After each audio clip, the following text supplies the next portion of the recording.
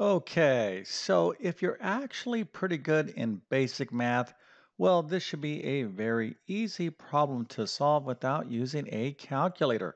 So let's take a look at the problem.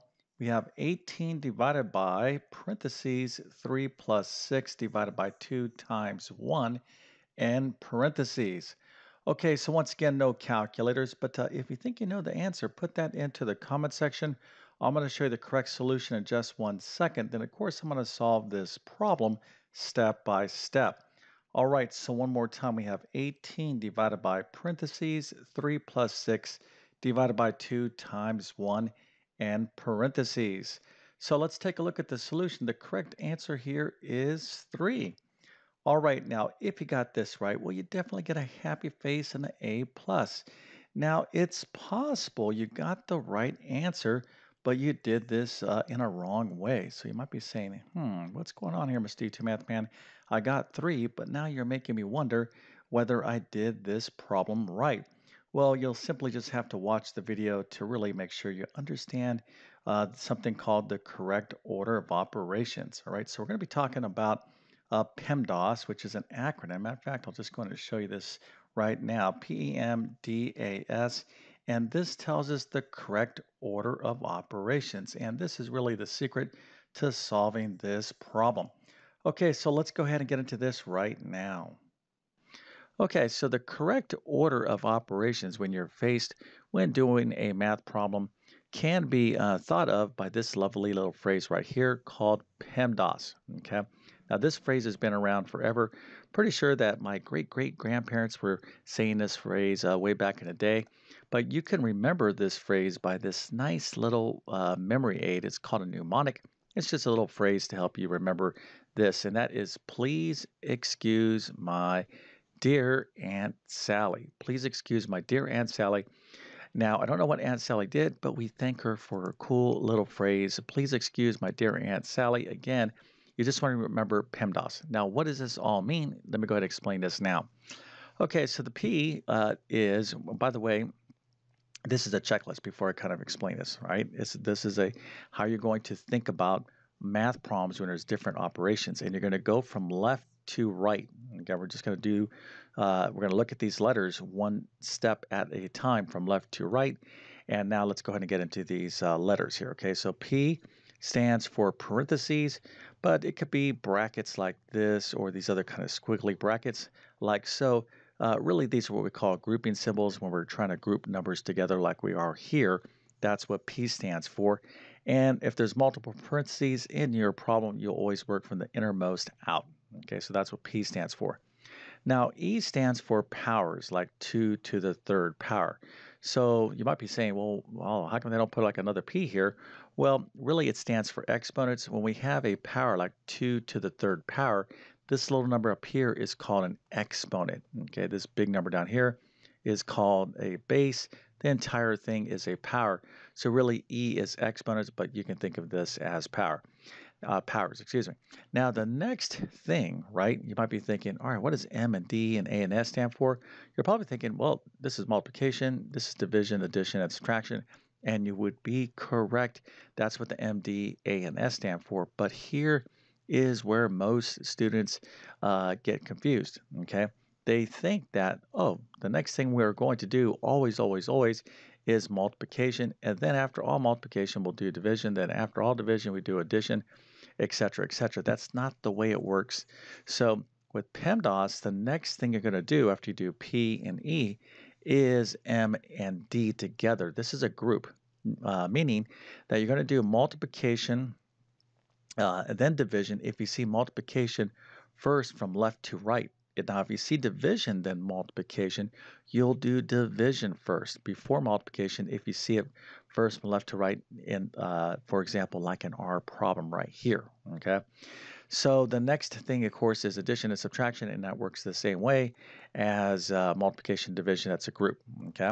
All right, so that is the order of operations, PEMDAS. Please excuse my dear Aunt Sally. And if you understand that, well, then all you have to do is just think about these letters as you're going through the problem, okay? All right, so let's go ahead and get started using our knowledge of PEMDAS to simplify this equation. And by the way, I will show you how, again, you could do this wrong and still get the right answer. Okay. All right. So, what is the first thing we're going to do? Well, we're going to go to the P and say, okay, are there any parentheses? There certainly are right here. So we're going to work inside the parentheses. So we're going to focus on all this stuff first, and we're going to do everything inside parentheses. We're not going to stop until this is all cleaned up to one number. Okay, so that's what the P stands for. It means that, hey, you start here and do all this work, and when you're done, then you can move on to your next stuff. Now, the E is, of course, powers. So we're going to look inside. Do we see any powers? No. So now we're going to consider multiplication and division. Do we see any multiplication and division? Yes, we see multiplication here and division here. Okay. Now division is comes before multiplication, so that's what we're going to do. Okay, we're going to do this first. Now you can see here 6 divided by 2 is going to give us 3. Okay, so that's what the result's going to be when we take this next step. But let's suppose you did multiplication, right? Let's say we did this wrong and you went like this, 2 times 1, you would end up with a 2. So you would have 6 divided by 2, you would still end up with 3. Okay, so a lot of you very well may have done the multiplication first and still got this problem correct. Okay, but again, this particular problem, I kind of made it a little bit of a twist here so I can highlight that sometimes in math you can get the right answer, but you got kind of lucky, all right? It doesn't necessarily mean you absolutely understand everything perfectly, and of course that's the level of understanding that I want you to have, full comprehension. Okay, so if you understand that, let's go ahead and do this step: 6 divided by 2. And that's, of course, pretty easy. So again, we're working inside the parentheses. 6 divided by 2, of course, is 3. Now, we want to just show our work one step at a time, just like this. So your teacher or somebody else reading your work could be like, boy, this person is an expert in the order of operations. They must be watching that guy on YouTube. I don't know, but he seems to teach this stuff pretty well. Okay, so one step at a time. And if you took this step, I can clearly see, oh, wow, this person understands to do division before multiplication because that's what they just did. All right, so now, again, we're not done inside the parentheses yet. So we have addition and multiplication. Clearly, this is our next move. So that's what we're going to do. So we have 18 divided by 3 plus 3 times 1. Of course, 3 times 1 will be 3. So I'll write that down. But we're going to take this step in just 1 second. Before we do that step, I want you to take a step and subscribe to my channel and hit that notification button. Uh, that little simple act really, really helps me out on YouTube. I'm pretty grateful. Actually, I'm extremely grateful to have quite a bit of people follow my channel, follow my work. That just shows me that there's a lot of people out there that are looking to improve in mathematics. Okay, the best way to improve in math is to first get clear and understandable instruction, and that's what I'm passionate about. And I teach from basic math to advanced math like calculus. So that's a lot of stuff to cover, but I love teaching. So, anyways, this little tiny act really helps me out. So if you could do that, that'd be great. Now back to the problem.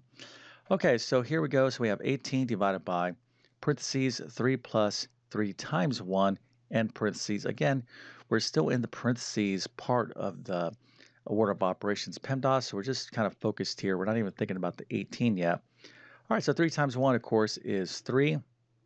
So we have 18 divided by parentheses, 3 plus 3. Again, we're not done working inside the parentheses yet, so 3 plus 3, of course, is 6.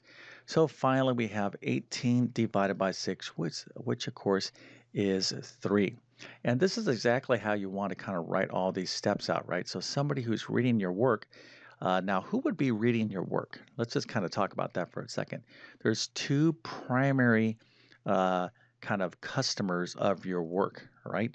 So people are like, you're thinking about, and I'll tell you who they are right now. So the first person that's reading your work is you.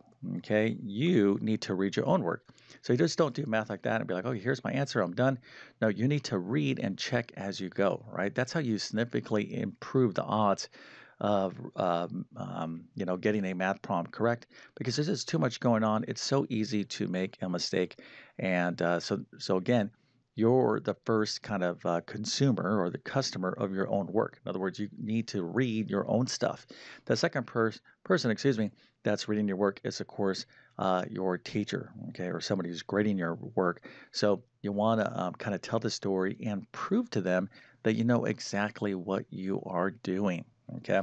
All right. So again, the only way you're going to be able to get good at that is through practice. Okay. Practice, practice, practice.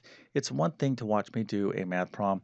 It's a whole nother thing for you to do it, right? So unless you practice, you're not going to increase your math skills.